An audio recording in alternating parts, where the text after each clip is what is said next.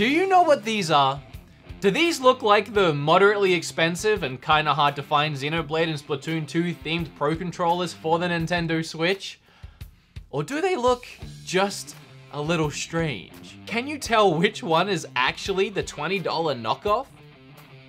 They both are, actually. These are both fake. But my curiosity peaked when I saw these controllers online. Not only did they have motion controls, not only did they have HD rumble, but they also featured an NFC chip reader, meaning I can use my amiibos on these things. And they're only 20 bucks. What was the catch?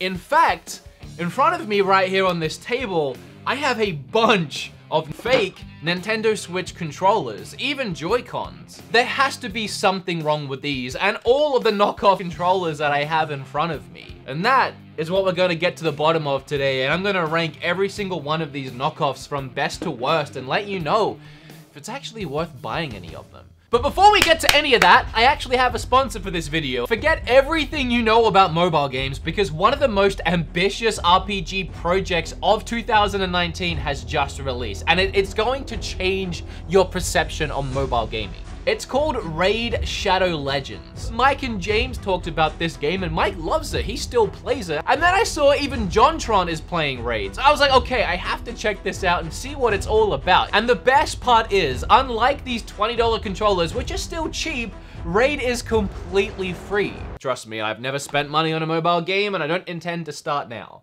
It has a pretty great storyline, the graphics surprised me, there's giant boss fights, PvP battles, and hundreds of champions to collect and customize. Oh, and no one's joined my clan yet, so it would be great if you searched up the Beat 'em Ups clan and joined me. I'll be accepting people over the next couple days. And you guys know how this works by now. If you click my special specific link, only mine, in the description, and download the game, you will get 50,000 silver immediately and a free epic champion. So thank you, Raid, for sponsoring the video with your free fun game. Now, let's get back on to some cheap crap. And now, this isn't a Kevin Kenson video, although he has beat me to the punch with literally every one of these controllers. Even Spawnwave uploaded a video like 2 days ago of this one, which, by the way, only came today in the mail. I had it on order forever. And I've already synced them all up to my Switch, and oh boy, let me talk about that when I go through these controllers. It's not as easy syncing these cheap knockoff controllers as it should be. So I want to start with the box. And now, because these are Chinese and they're translated into English, it's kind of hard to figure out what they mean sometimes.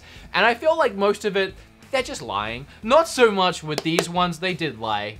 I was lied to. But with a lot of these, there's just a lot of lying going on, China. I might want to cut it back on the fibs. To start with, we got compatible with all games, which has on its card case.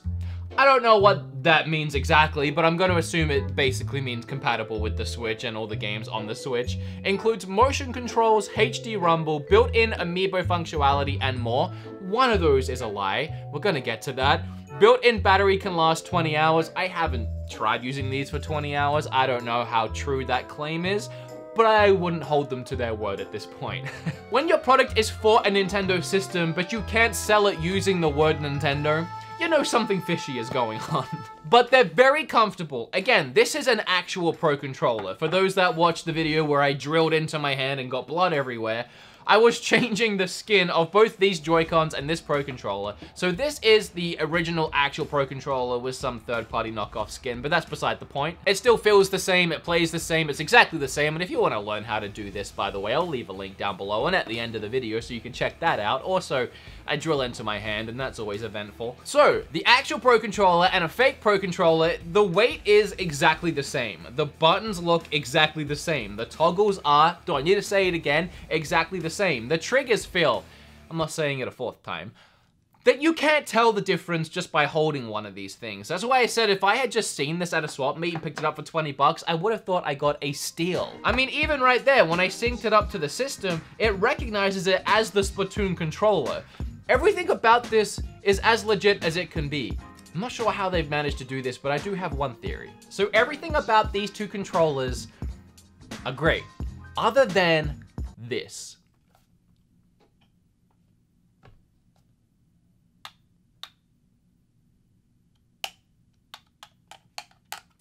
Like, I'm not sure if the NFC amiibo reader is hidden somewhere weird on the controller. I've tried just about everything, and I can't get him to scan in. If I switch over to my actual Pro controller, it works immediately.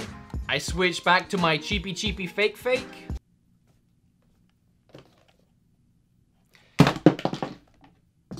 It says built-in amiibo functionality. It's just a lie. Like, it's just a flat out lie. It says it on the box, which I paid extra to get the box, by the way. It says it on the box, it says it online, it says it everywhere. They are supposed to be able to read. You can actually kind of see through the case. It's almost like a clear case, and it almost looks like there is nothing in that spot. Every single part of these feel legit. Even the cases look legit. Everything about them is a Pro controller. The only thing that it can't do is read amiibos. Other than that, if you're looking for a cheap Pro controller and you want to risk maybe them showing up kind of broken or maybe not showing up at all, 20 bucks ain't bad. Let's move on to something that is bad. That's very bad. These Joy-Cons. Now, to the untrained eye, yet again, these might actually just look like normal Joy-Cons. But take a closer look. They're massive. These are the extra large Joy-Cons, which I actually heard about thanks to Kevin Kenson. To the point where, and again, I talked about syncing these controllers and how much of an issue it was. With these Pro controllers, the only way I could get them to sync was with the USB cord, hooking it straight up into the Switch. With these, I actually couldn't figure it out for the life of me, and they didn't come with any kind of instructions, at least mine didn't, so I had to actually watch Kevin's video to find out how to sync these things. On this one, I had to hold the Y button and the home button down at the same time, and on this one, I had to hold the left on the D-pad and the capture button at the same time. And I had to try that about 7 times before it finally worked. Like, I thought Kevin was trolling me. So if we can get these to turn on somehow right now, that would be great. I got one of them on.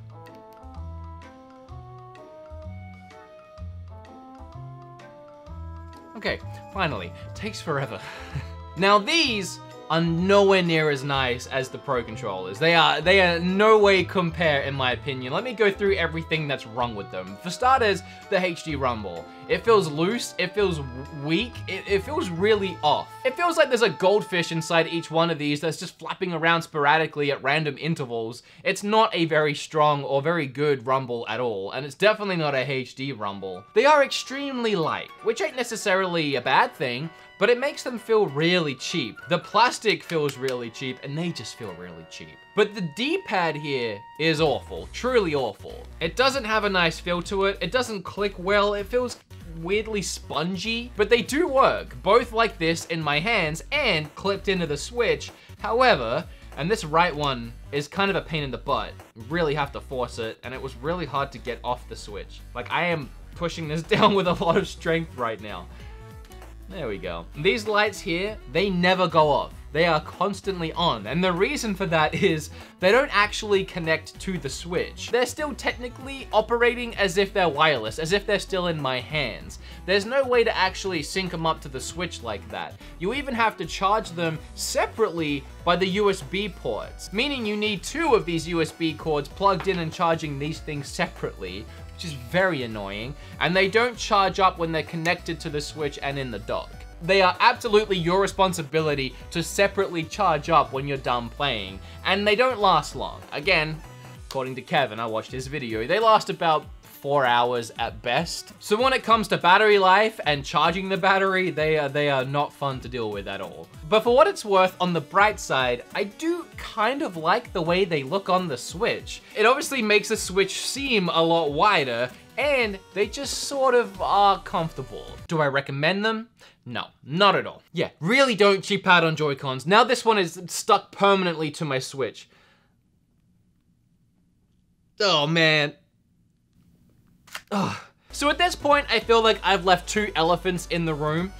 Let's start with the Xbox controller. Why has there been an Xbox One controller sat on this table the whole video? Well, because this Xbox One controller isn't actually an Xbox One controller. As you can probably guess by the theme of the video, it's a Switch controller. And this one also came in recently, and I haven't even taken off this blue plastic wrap yet.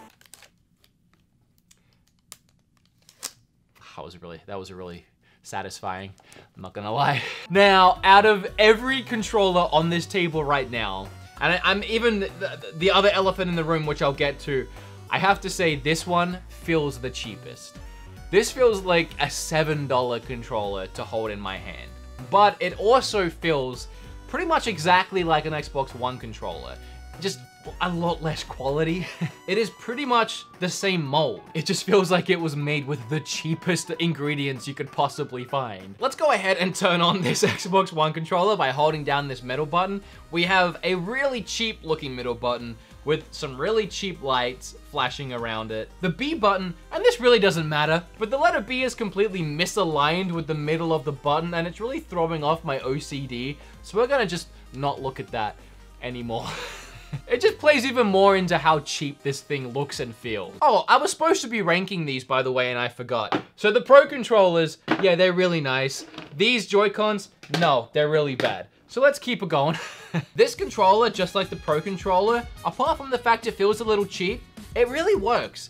And one thing I do like, and I really should have tested this on a racing game, although I imagine the control inputs are just gonna register as, I'll tell you what I mean.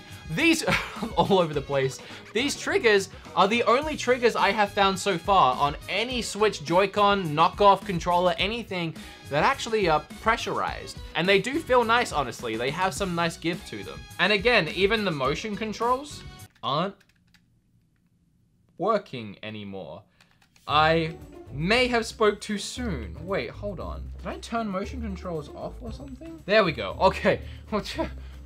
I thought I'd broken the controller. In this one, it's not as good as the Pro controllers, but it's still pretty good and very usable. If I was handed this controller by my big brother to play really any two-player game on the console, which is where these knockoff controllers are most likely going to be used, let's not beat around the bush, I probably wouldn't ever feel like I was at a huge disadvantage. I would still really only have myself to blame. I would still blame the controller, don't get me wrong, but the merit to it is questionable. I'm gonna put that squarely in the middle. Now, we have one more. And oh boy, it's a good one. This is an Ouya controller that has been reprogrammed and recolored, reskinned, and repurposed as a Nintendo Switch controller. I really don't know why, because this is by far, the Ouya controller was by far the worst controller of all time. And there are some shocking controllers out there. And this is absolutely the worst controller I have ever used. Ever. It feels horrible. It's just, there's no good way to hold it, actually. I'm trying to figure out how my brain wants to hold it, and there's no good way. My hands don't fit in this thing. Kind of want to wrap around and grip on, almost like I'm holding a firearm. And this ridge here is almost sharp in the hands. Like it rubs against the bone. That's it. That is the best way I can explain it. Every point of this controller, other than right here, rubs against the bones of your hand. Like, this controller is making me angry just trying to explain how awful it is. It freaking triggers, man. The way that they kind of just sit flush on the top of this controller and then press into the control, like they kind of sink down like into a pit of emptiness. It's so ugly. Like, everything about it. What a waste of space. Everything about this is just a waste of plastic. But you know the worst part of this controller? Listen to the sound this controller makes when you click in the thumbsticks. That is the loudest, like, I can't even hear myself talking over this. Could you imagine trying to subtly and quietly play your Switch in bed next to your wife or partner, or just in the same house at like 2 AM in the morning?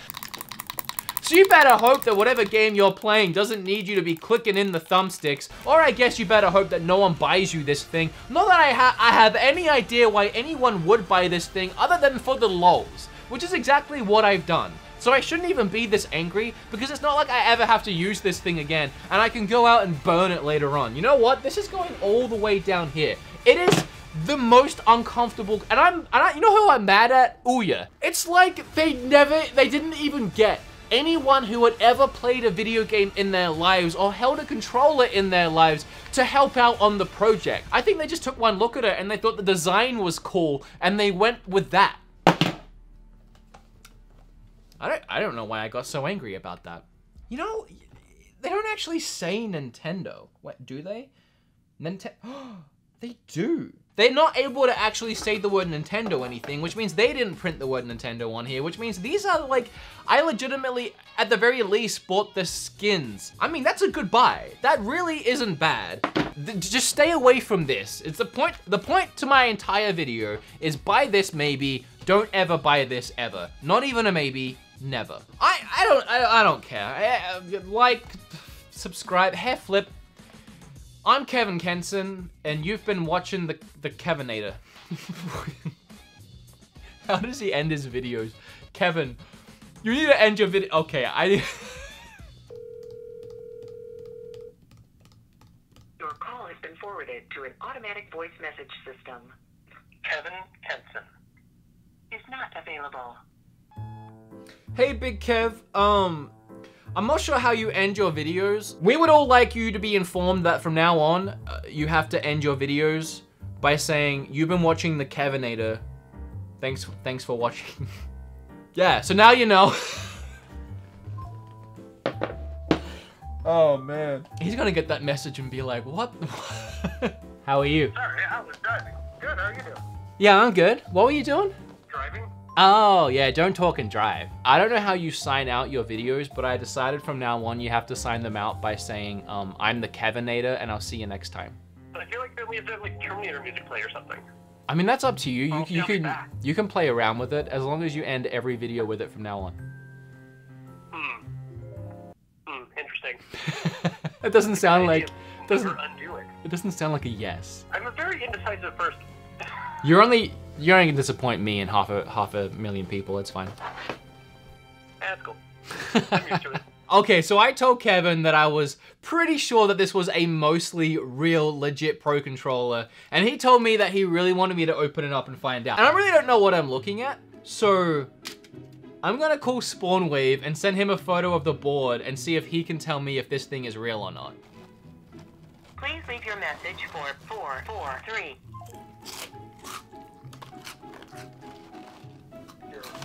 Hi, how are you? Good, how are you?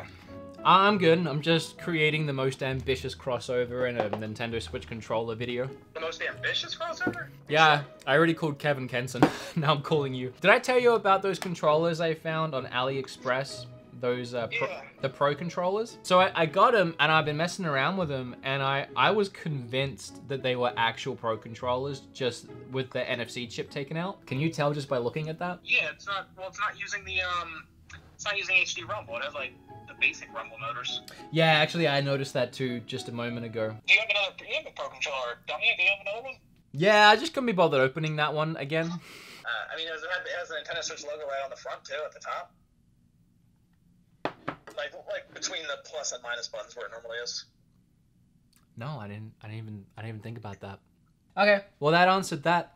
Thanks. Oh yeah, no problem. It turns out that Pro controllers have a little Easter egg. When you look behind the right thumbstick, it says, thanks to all the game fans. Well, this Chinese knockoff board tried to recreate that Easter egg, but they misspelled it. To mix to all game fans, L. They just put an L on the end. Well, they fooled me. I still stand by it. It's a very, very good fake. It's clearly using all the right parts. Something I didn't think about is there is supposed to be a Nintendo Switch logo right here, and there's not. So, yeah, whatever. If you want to see me open up a different Pro Controller and change the skin as well as do this stuff, click or tap right here. Subscribe. Hair flip all over it. I'd really appreciate it. Oh, and remember to tweet at Kevin Kenson every single day until he finally ends at least one video with, you've been watching the Kevinator, and I'll see you next time.